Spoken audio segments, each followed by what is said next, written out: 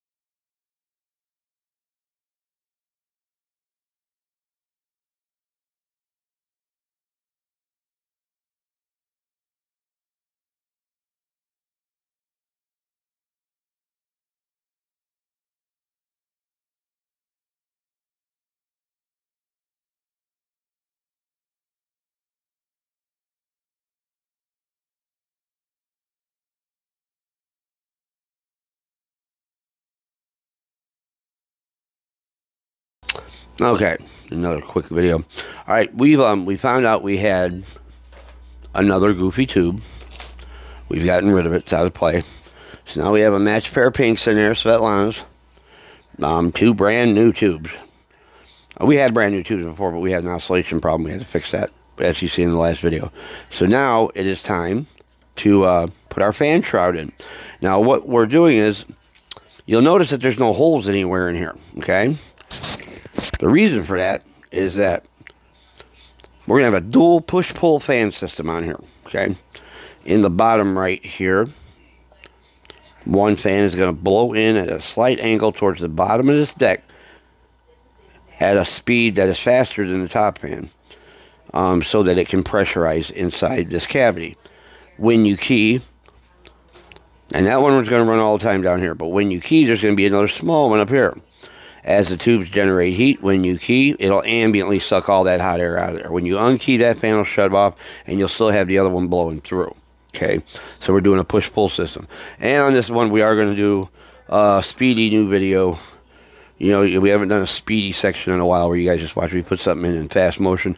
But we got us a new high-definition camera for the computer, a new boom put up. So we're gonna put the fan shroud in this thing with the speedy video. And this will be the final video at the end of this for the Dentron 2500. The pre-triode, it was a triode. It was a multi-band amp. The triodes are no longer available. 8875s, 3CX 400As, whatever you want to call them, no longer available. So we changed it to a tetrode amp. Tetrodes are generally more fussy. Okay, so you know, we've had to do this a couple times. Actually, I ended up doing what my friend calls just swamping the circuit with parasitic chokes. Everything's got a parasitic choke on it. Everything under here is done with real kick-ass wire. Okay, double wound filament choke. We got our bias taps and everything here. So this amp is done. About, I think last time we keyed it up, it's 80 watt dead key, and it's just landing on 2000 a peak just fine. So, watch the fast motion video. We're about to put the fan shroud in.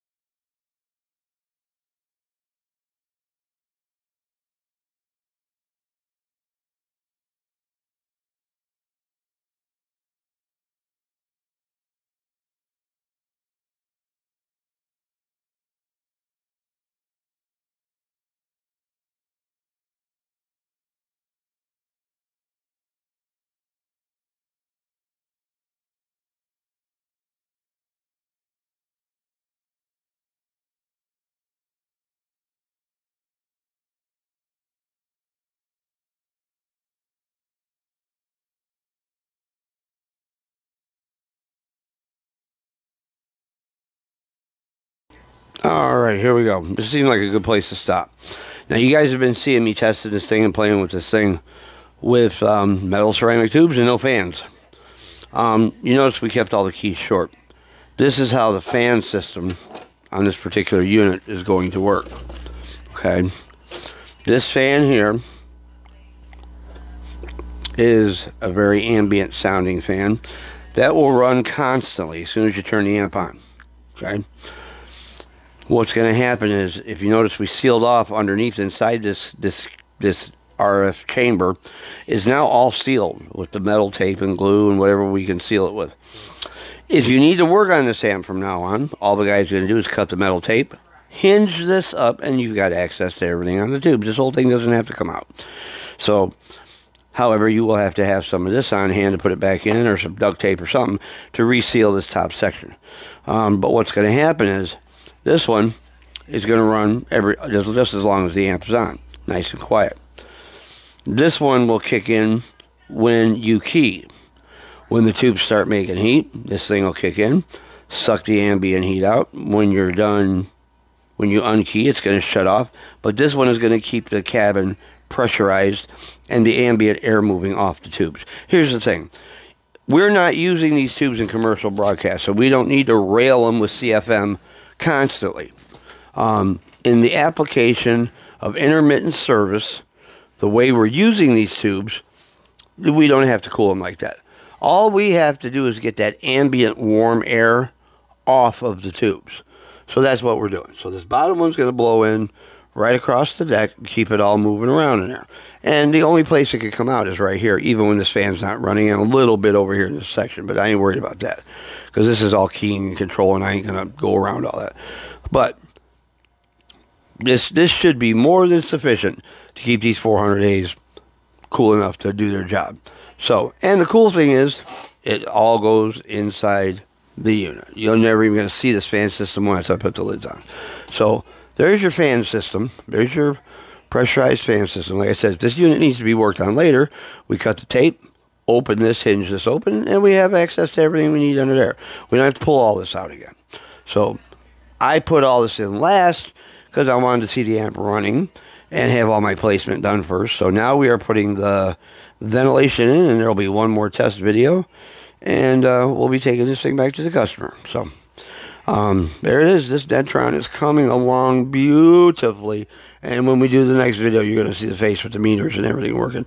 Beautiful radio, beautiful amplifier. I mean, so there you go. Keep watching.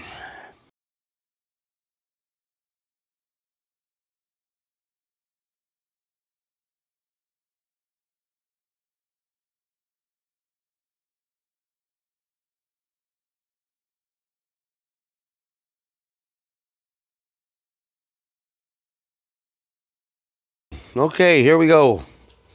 Fan system is in. Okay. We've turned on. Now, these bulbs, he's got to get some more of these bulbs because these are so old, they just dropped out on us. And they're special, so he's got to take care of that.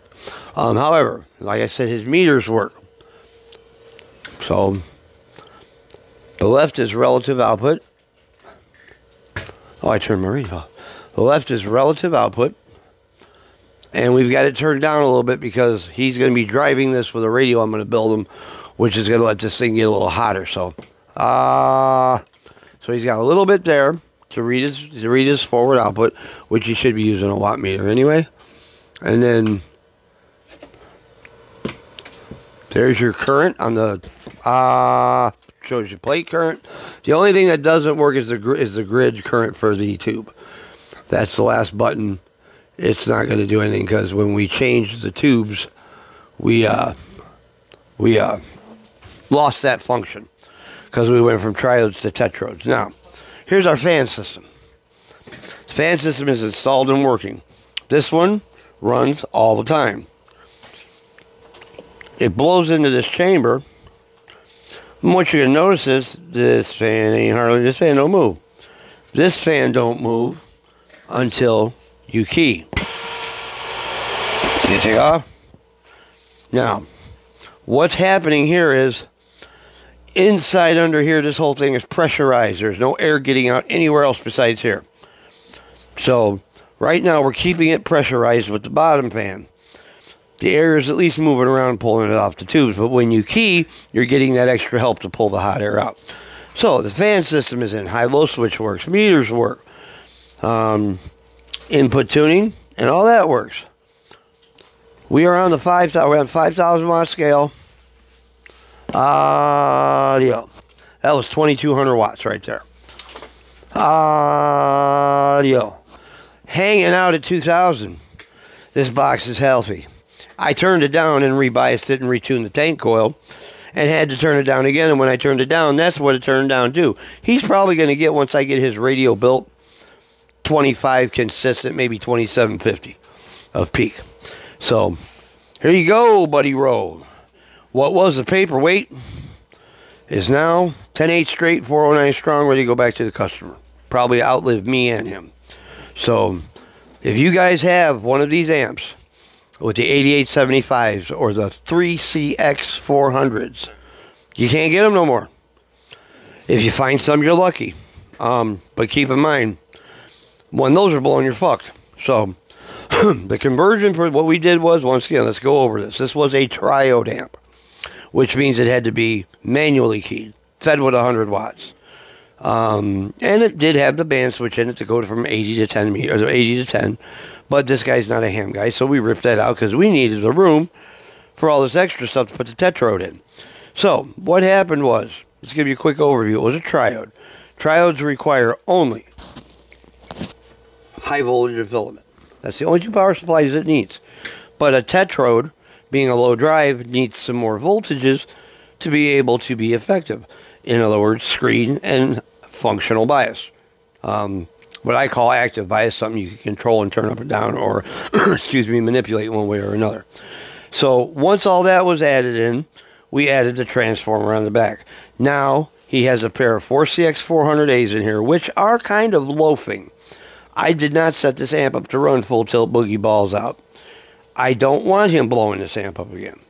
Okay, because if he blows it up again, at least at this time it'll be easy to fix. But here's the thing. When we're done with this conversion, guys, not only can you just get tubes that are available, you've got 4 choices. You can go from a 150B, 250B, 250R, 300, or 400A. 5 different tubes. You can stab right in here, tune it up, and go. Done.